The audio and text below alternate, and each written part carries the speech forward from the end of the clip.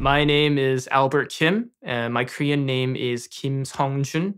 I'm 26 years old, and I'm from Anaheim Hills, California. Grew up with a lot of Korean influences, going to church, going to the Korean supermarkets. And then when I was 12, I moved to Northern Virginia in a small city called Vienna, where there weren't as many Koreans, but there were a few. And I grew up there basically until the age of 18 when I went to college out west for a year at Arizona State.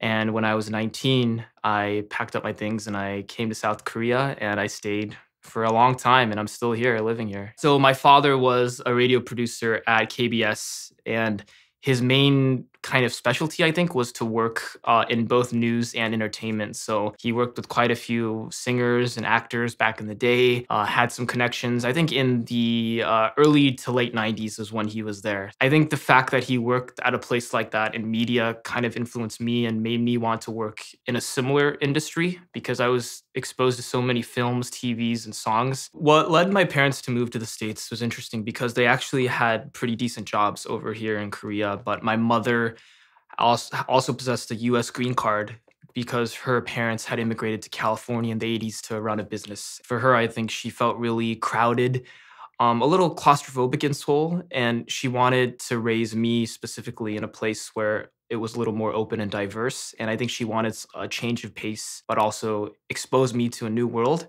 and also maybe introduce me to the English language because she thought that was really important for my education. So the first school in America I went to was called St. John's. It's a private Lutheran school located in Orange, California. And over the years, Orange has become a lot more diverse, but back then in the early 2000s, especially in the private schools, it was mostly rich, upper middle class white kids. So I actually didn't have a lot of Korean friends when I first moved to the States. I remember distinctly one friend who made me feel really welcome. His name was Daniel Kaplan. He made it a point to kind of introduce me to the culture, show me around, invite me to his house.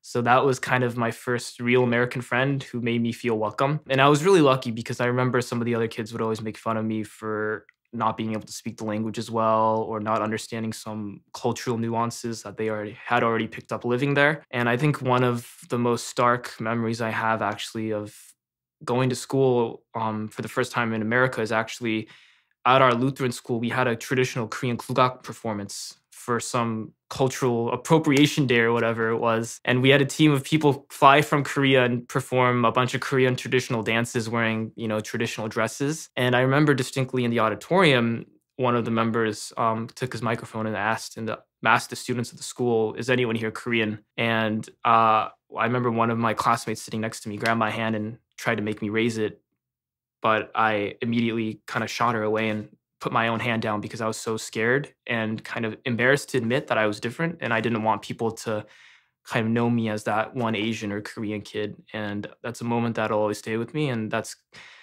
almost a moment where I realized kind of that, this is something I'm going to have to deal with for the rest of my life. I think a big part of the shame that I felt for being Korean was the fact that you would have kids tease you at school, microaggressions like, do you eat dog? Are you from North or South Korea?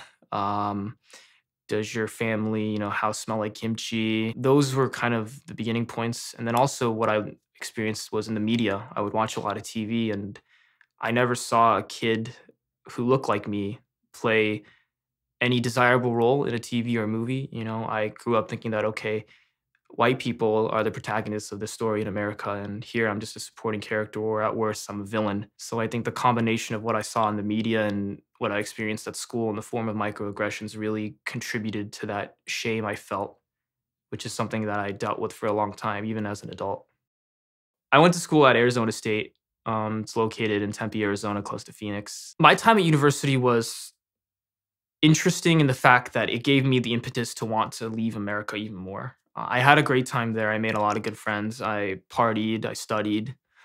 But the fact that I kind of heard the same microaggressive racist expressions I heard back in high school really disillusioned me and made me realize that, okay, I don't think I want to spend my early 20s in a place where, again, I'm not able to write my own story or I'm still viewed as a supporting character or as a villain. And I think, going to a party and hearing a casual phrase like, "Oh, which Korea are you from?" or "Are you related to Kim Jong-un?" was really kind of the breaking point where I said, okay, I'm 19, 20-ish now, and I want to leave this place and find a place maybe where I'm a bit more accepted. It was tiring. So I had a great time, but at that point, I also realized that, okay, this isn't what I want to be doing with my early 20s. So I left.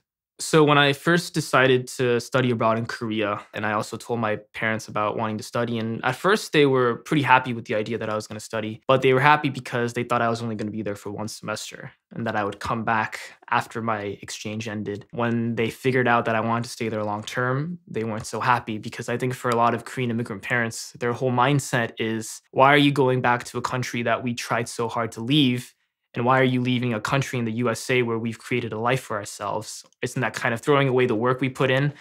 But for me, and I think other Korean Americans, we have a sense, there's the diaspora that we experience where we don't feel truly at home in the States. So before we drop dead, I think we all want to go back to our homeland and experience a piece of a culture where we feel more at home and more accepted. So that was the mindset that I had. And when I talk to a lot of Korean Americans who move abroad, a lot of them feel the same way, that they didn't feel truly satisfied or at home in the States, and that they wanted to find kind of a place where they can make their own identity and make their own story. And what I found in Seoul was truly, truly amazing. And I'm so grateful for that. When I came back to Korea, I was 19. Honestly, for the first time in my life, I felt truly at peace. I felt like I could walk into a restaurant or a bar and not worry about eyes darting towards the door and looking at me and making a judgment based on my appearance. For the first time in my life, I could go on a date and not worry about whether I looked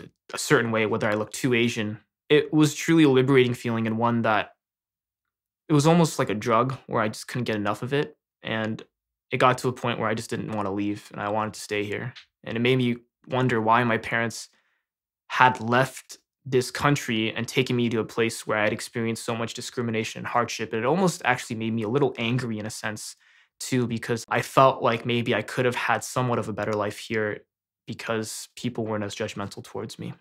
I always talk with my parents about why they moved to the States. It's been a sensitive topic in our house. For my parents, they didn't think of my perspective when they moved to the States. They always told me that, okay, we didn't know. We grew up in Korea. We just thought America was a land of opportunity. We didn't take into account the fact that maybe you would be one of two Asian kids in a class, maybe that you wouldn't fit in all the time at social gatherings.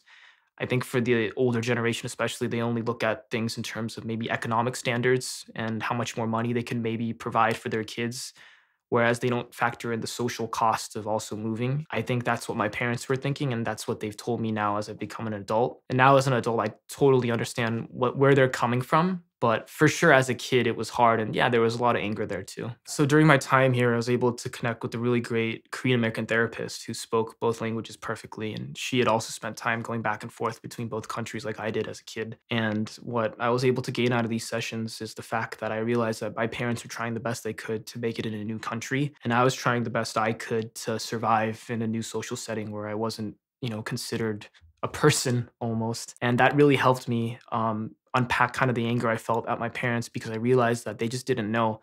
They didn't know what I was going through at school. They were busy trying to pay the bills in a new country. And once I accepted that and I realized that now I'm an adult who has the freedom to make his own decisions, it really gave me a feeling of peace where I look back on that period of my life as more of a learning lesson than as a piece of pain or trauma. I've definitely come to peace with the fact that, I grew up the way I did.